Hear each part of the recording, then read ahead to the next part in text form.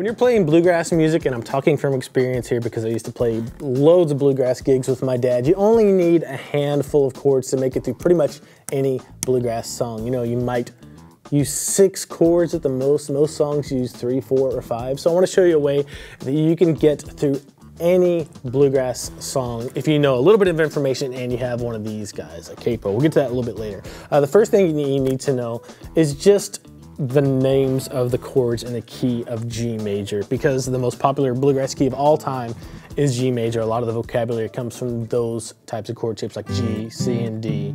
And speaking of G, C, and D, those are the major chords in the key of G major. And you can tell that just if you look at a G major scale, G, A, B, C, D, E, and F sharp, just circle the 1, 4, and 5. Those chords out of the scale will have major chords that go along with them, and those chords are 1, G, 4, C, and D will be the 5, all major chords. Now, if you look at 2, 3, and 6 for the key of G major, you end up with A minor, B minor, and E minor, because the 2, 3, and 6 chords or scale degrees for the key of G major always have minor chords that go along with them, or not always. They naturally have minor chords that go along with them. So they're like your first core options for minor chords in the key of G major. And most of the time when you're playing bluegrass music, it's going to be a 1, some version of a 1, 4, 5, and you might have a 6 thrown in there, an E minor. You might have a 2 chord, an A minor, and probably the most other common chord in bluegrass music is what we call a major 2 or a 5 of 5, which is just, you can think about it as an A major. Just take the 2 chord in A minor and turn it into a major chord. Those are the most common chords that you're going to experience in bluegrass music. So it's really important to have the key of G major down extremely well if you want to play bluegrass music, because you're going to be using it a lot. And if you need to play in other keys, you can just use a capo. But like step 1, like ground zero assignment for this lesson, if you want to play bluegrass and get through any song, is to just memorize the chords in the key of G major, or at least the 1, 4, and the 5, G, C, and D, the 6, E minor, and then the 2, A minor, and then maybe make it a major, major 2. And if you can do that, you can get through pretty much any bluegrass song. Let's say you wanted to play a bluegrass song and somebody's yelling out numbers at you. Oh, you don't know this song? That's okay. I'll just yell out, here, play a 1 chord, play a 5 chord, play a 6 chord, play a 4 chord. If you know the key of G major really well, you can do that. It says, somebody says play 1 chord, play a G. Somebody says play 5, play a D. Somebody says play 6, play an E minor. All right, so that's one thing that you really need to be aware of and have done really well. But what if the song you're playing is in the key of C major and you don't know all the chords, or you don't want to play an F bar chord?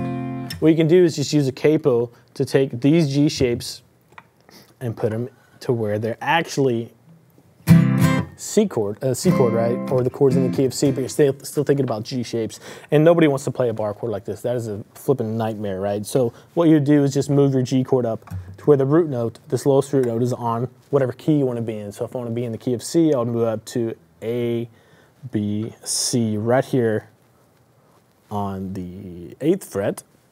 And instead of reaching back here with a bar, just throw a capo on there on the 5th fret, and you'll be playing in the key of C major. So you don't have to think about the chords in the key of C major. You can think about just numbers or the key of G major.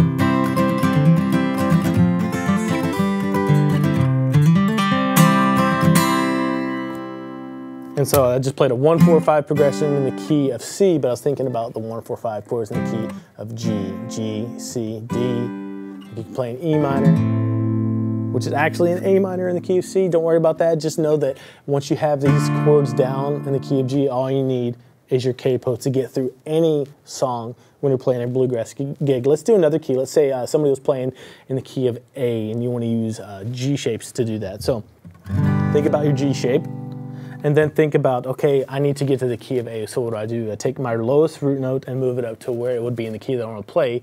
So that'll be an A. So G, A is 1 step higher. So what I'll do is, since I moved that up 2 frets, I'll just put my capo on the 2nd fret and then just play G shapes. I'm actually playing just G, C, and D shapes in the key of G, right? Thinking about it like that, but in reality, I'm playing an A, a D, and an E. And for the F, for the 6th chord, you have an F sharp minor. And for the 3 chord, or the 2 chord, sorry, you have a B minor, which looks just like an A minor. So it's a really convenient thing and a super fun way, an easy way to get through any bluegrass tune. I know this can be kind of intimidating if you've never done it before, but the more you practice with the capo, the easier it will become, and you'll be like, oh, I just need a capo 3, or I just need a capo 5. Just work at it, start to expose yourself to it, and get some experience with it, and it will get a lot easier. So let me know in the comments below, what is your favorite bluegrass song to play, or which one do you want to learn? I'll see you later.